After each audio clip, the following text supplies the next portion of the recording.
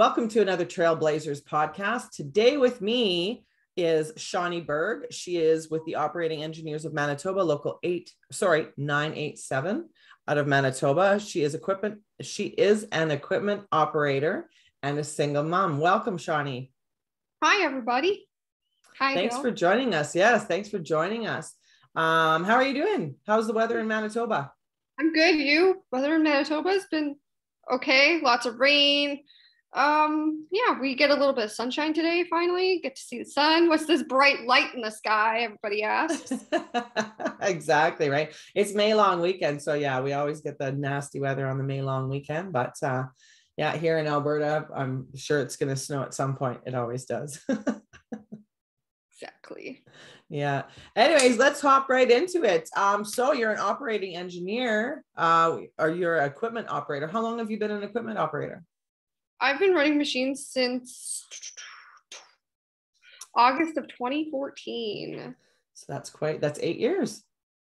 That's 8 years. That's awesome. Yeah. Yeah, that's great. Do you have some company there? Oh, somebody's sneaking on in, eh? Oh, okay, I see. Yeah, I'm just trying to sneak by. What's that? Yeah. Trying to sneak by and not interrupt, I guess. Oh, well. Yes. Yeah, that's all good. We can edit that out. That's the technology we have. Anyways, Sure. How did you get started in the trades? So how I got started in the trades was my dad called me one day and asked me if I wanted to go work up in Fort McMurray with him. And I said yes, obviously. So, and then I don't know. It was pretty rough go in the beginning. I remember it was a very rough go. I actually kind of hated it at first. And I wasn't going to go back because it was a 3 weeks on, 1 week off thing. And I just kept going back. So you stuck it out and then kept at it. And so what changed for you? What were you doing, first of all? And then what changed? What made you like it? So I was running rock truck and packer and dozer and stuff, obviously not knowing a clue what I was doing because I'd never done that before. So I had a lot of learning to do. And I think, I don't know, I just learned to like it.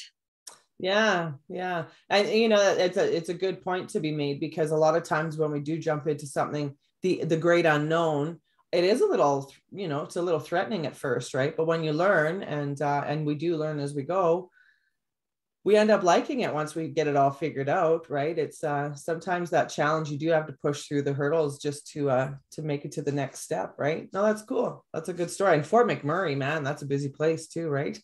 I've never been, and it's in my own province, so I've never been up there. And I don't know how people can live there.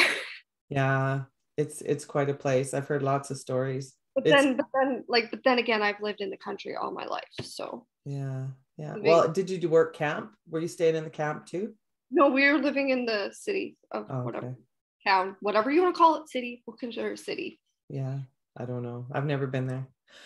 So how far have you explored your trade? Are you're a journeyman now? No, I'm not.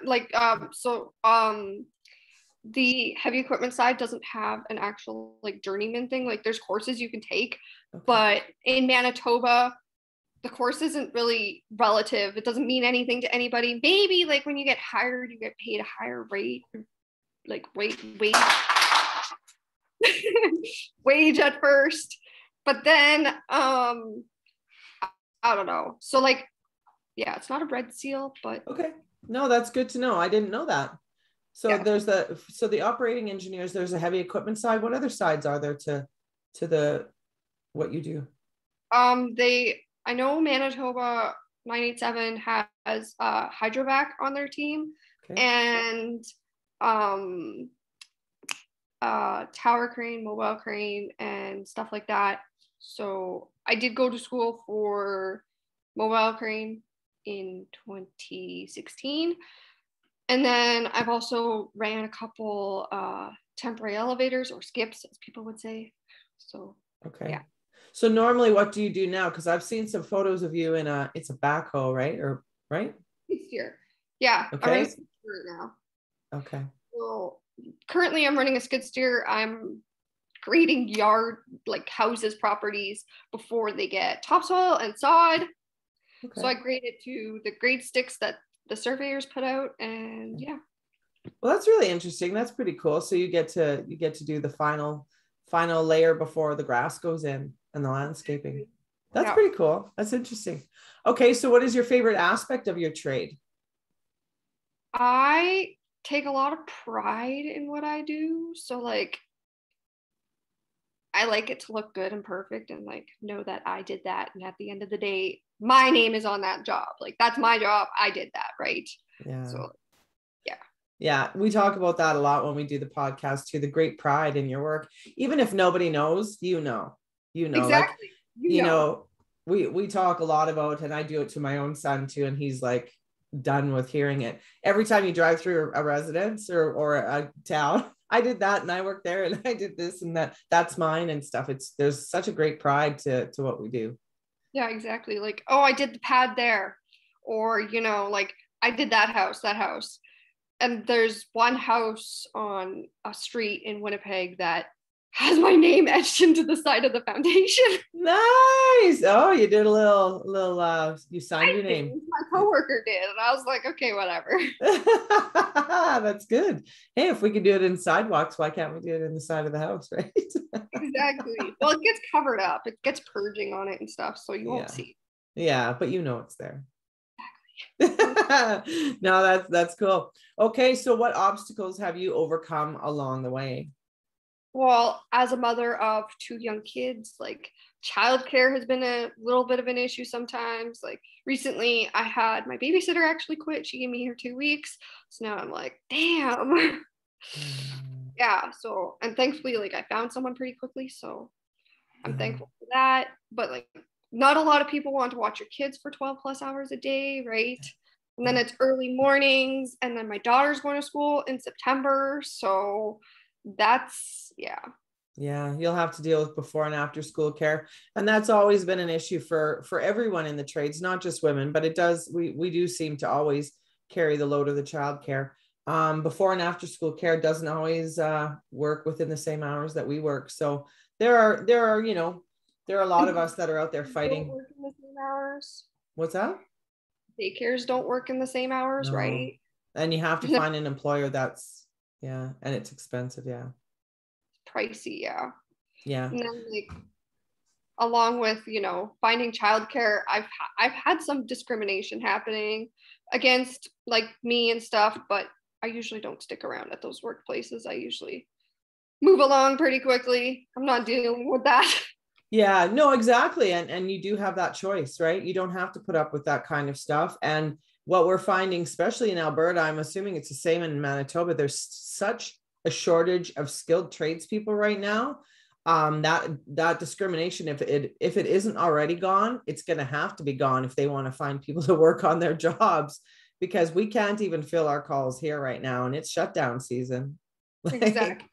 Everybody's going to have to set aside their prejudices, and it's just not going to be tolerated. It shouldn't be tolerated anyway. And it doesn't help that like all these baby boomers, these older people are starting to retire now. Yeah. Guys in their 70s, and there's so many of them still working, right? Exactly. We do have a lot that on our site right now that and it's great to have them there because of their experience and what they offer. But honestly, we don't want to put them at risk either, because I'm not near retirement, but I can feel the difference in my body. I'm not as strong as I used to be. I can't wrap myself into a pretzel to get a weld done anymore, right? Like I used to be able to. So yeah, we welcome that senior experience, but we should be allowing them to retire and bringing in a new workforce. That's a whole different podcast though. We should do another one about recruitment. Anyways, being a single mom is an obstacle. Are there any other obstacles you've overcome? Discrimination. It's kind of hard when it's a predominantly male trade. Sometimes there are some things we have to deal with too, right? Exactly. Not really, not a whole lot. Good. That's good. Yes. Yeah. Yeah. No, that's good. Sometimes finding a job can be a little bit rough, but apparently when you're not looking for a job, you find a job. Yeah, you seem to have a few offers on the table right now, and that's good, right? That's awesome. That's never never a bad thing, right? When you have choices to make like that. Yeah. Okay, so did you ever have other women you could look to for support during the time that you've been in the trade?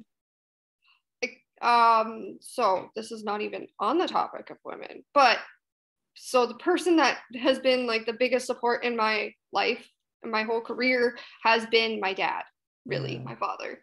I look to him for advice all the time, calling him, asking him, right?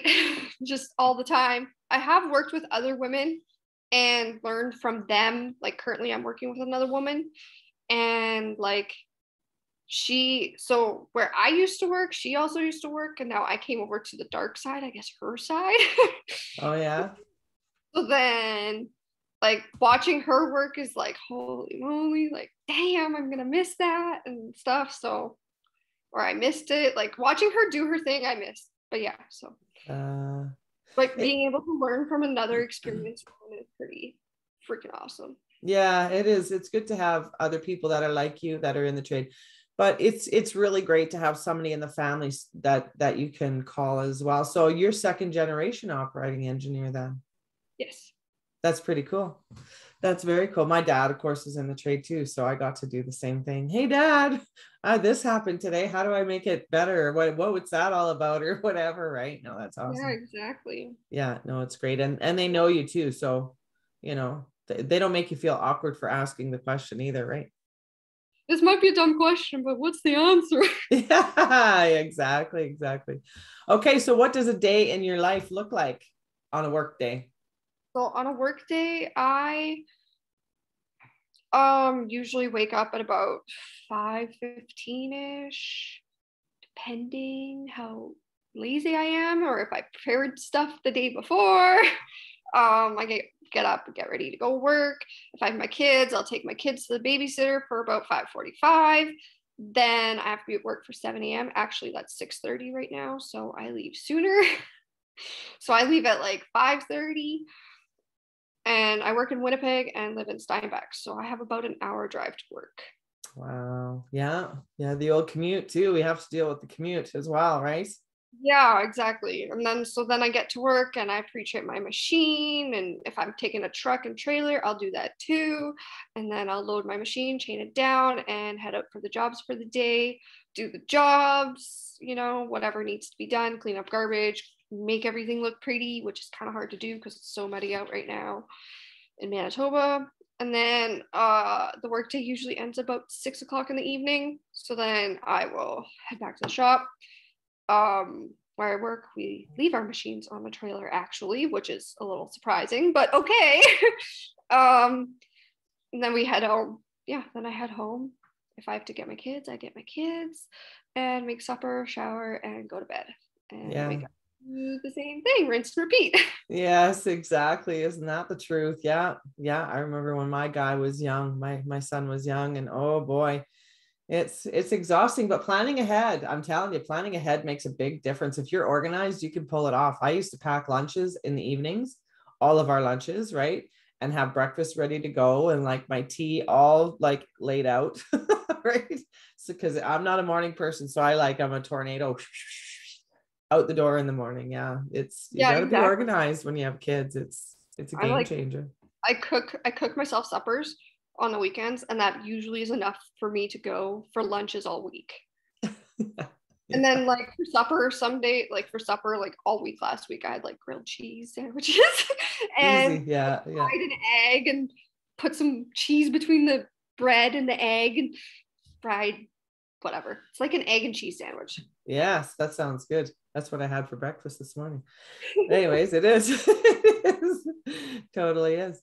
Okay, next question for you is, do you have any advice for others that may be looking to join the trades? No. Well, okay, so I'm a small woman. I'm like 100 pounds, if that. And like I run big machines and so on and so forth. And so like I run rock truck, dozer, I haul my own machine in the truck, haul my own trailer, pull my own trailer and everything, you know, just don't let that like limit you, and, you know, put your mind to it and have fun. Just don't let anything frustrate you, really. Getting frustrated over something is not worth it. Just, you know, in the back of your mind, think of why you're frustrated and how you can overcome why you're frustrated. And if it's really worth being frustrated over it or angry about it or anything like that. That's great advice. I'm going to take that advice too. Yes, no, that's great advice. A lot of women do think that because they're smaller stature, that they can't do this kind of stuff. And it just depends on what trade you're in. I mean, you just got to be smart about how you do things. yeah. Like, you know, like for instance, my job requires a lot of physical work sometimes, or hand work that we have to do. And for me, that was like a big thing. And like I got really good. I got really good at the machine as fast as I could, so that I didn't have to do so much handwork, and also at the same time saving my coworkers from having to do all that work. Yeah, exactly. Well, and there's parts of the trade that are going to be physical. Like for welding trade, we have to haul around some pretty heavy bottles sometimes, like the oxyacetylene stuff. So you just find a way that it works for your body, right? Like I used to, if I had to get a bottle into a welding truck, I would use my knee as kind of the pivot point and push one end down, which raises the other end, and then you slide it in, right? So there are ways to actually do it, and you know, heavy lifting too. A lot of times occupational health and safety doesn't want us to lift anything over 50, right? Because then we risk injury. So yeah, there's ways to do it, even though we're not, you know, a big giant, you know, ox of a, you know, bodybuilder body, right? Yeah, there's always ways. No, that's great advice. So the final remarks are yours. If there's anything else that you haven't talked about that you'd like to share, or any advice, anything you want, the floor is yours. I don't know. I don't really have anything else to say. Okay. Yeah. No, not really. Well, I think that your story is important to share, because a lot of people think that you know, they think it's a little bit scary to get into your industry, right? Any of the trades are kind of scary, but I think you are my first equipment operator that I've done a podcast with. So I'm gonna share I'm gonna share this podcast as far as I can, and get the word out there. And yeah, it's great. It's really great to have you. Thank you for sharing your story, for sure. Thank you, Jill. Thanks for having me. Yeah, no, it's great. And we met actually through what was it? Meetings work. And we then met. I'm also an executive member of Manitoba's Build Together. Yay. Yeah. Yes, you're a member of Build Together. So yeah, we met through Build Together. I'm in Alberta, Build Together, and you're in Manitoba, Build Together. But we also were in the Lean-in circles. Lean-in circles. Yes, that's how we met. Yeah, because we shared a group. Anyways, okay. Well, thank you very much for sharing your story. I appreciate it. And you take care and stay in touch. You know, let's do a podcast again in a few years and see where you're at, and see, because I know you're just you have a lot of exciting things going on in your world right now. You've done a lot of one aspect of your career, and you're thinking about opening it up. So, and doing some more things. Maybe there'll be more exciting things in the future. Yes. Yes. I'm hoping. Yes. Yeah. Never a dull moment in the trades, right? No, never. Okay. Now we're throwing mud balls at each other. Always fun, right? Always fun. Okay, I'm going to stop recording now, but don't go anywhere, because everybody that does a podcast with me gets a free shirt and stuff. So I'll talk to you about that in a second. Thank you so much for sharing your story. Thank you for having me, Joe.